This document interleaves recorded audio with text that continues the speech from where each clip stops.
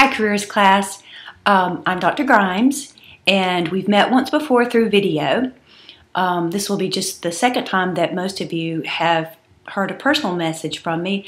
I have had a chance to meet with maybe one or two of you from class, but of course since this is an online class, we haven't had the chance to meet personally, not very many of us that is. Since this is week 11 and I'm just kind of feeling like we need an opportunity for more of a class, and since we can't really do that in the online forum, I thought I'd just make a quick video so I could talk to you guys a little bit. And then this week, again, which is week 11, you're working on discussion post number 10. Rather than respond to a case study with information from the chapter as you've done many weeks, this time I'm going to ask you to post replies and answers and follow up to today's video. And this is only going to take probably, I'm hoping, around 5 minutes. So here are the things that I wanted to say to y'all today.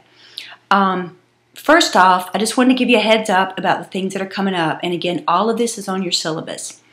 Your second paper is due this Sunday night, and that makes it due on Sunday night at midnight, October the 27th, and it needs to be in the Dropbox on BlazeView. That's your career paper on a special population. And I did ask for you to please send me your topic prior even to today, so if I haven't heard from you, I need to receive that topic today. Exam number 2 is also coming up soon. That is going to be 60 questions this time, and you will have, I'll send it to you the week before it's due, and you'll have a week to work on it. Exam number 2 is going to be due in the Dropbox on Sunday night, November the 24th. Also due that day is your last kind of paper assignment. Again, this one's on your syllabus as well. And I call that a field experience assignment because I'm asking you to choose some articles, some publications that would be fitting for your particular field that you work in, and then how you would use those articles in your work out in the field. And all of you have very different careers, and so you're going to be writing about different topics with that. That's also due on November 24th. At one of the also last grades that I will be providing for you is what's called on your syllabus the instructor's evaluation. And that's where I will be assigning to each of you a certain number of points based out of 10 in terms of how you've met things like timeliness, professionalism in your responses to emails and so forth. And if you have any questions about how you're doing in that particular area of our course, please call me or shoot me an email on that. I'm happy to talk with you about it. Just a heads up about 2 posts that are coming up. Post number 13 is going to require you to review some career websites, so you might want to plan a little extra time for that. Post 14 gives you the choice of going either to the Career Center on campus at VSU. I would really love if you could choose that because I think it would be a great learning experience for you. Many of you live at a distance and you can't do that, and that's okay too. So I've given you the option of doing 3 online career assessments, and that's going to be for your last post. That's discussion post number 14, and that one is worth 8 points that week. I think you'll enjoy it though. Give yourself some time either to go to the Career Center or to complete those online career assessments. You'll be experiencing what it would be like for some of your clients when they're taking career assessments by completing those yourself.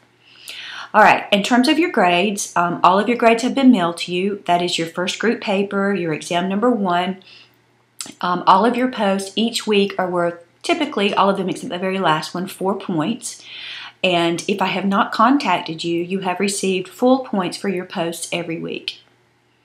There are 7 different grading types in our class, and all of those are on your syllabus. If you want to take a look back over those and calculate your grade to this point, and again, if any of you would like to speak to me personally about your grade, I'd be happy to do so. Just shoot me an email and let me know when you'd like to set up a time for us to talk by phone. Finally, and this is what I'd like for you specifically to respond to this week in class. In your very first discussion, each of you talked about your stated career plans, your stated career goals. Latoya, you told us that you're getting a master's degree in sociology and that you one day might like to have a PhD in sociology. Crystal, I know that you work in family and consumer science and that you're a team leader and that you're getting your EDS in curriculum and instruction. Sarah, I know that you're also getting your curriculum and instruction EDS and that you'd like one day to perhaps become a school principal. And John, I know that you are working towards your master's degree in clinical psychology to work in the clinical side of counseling.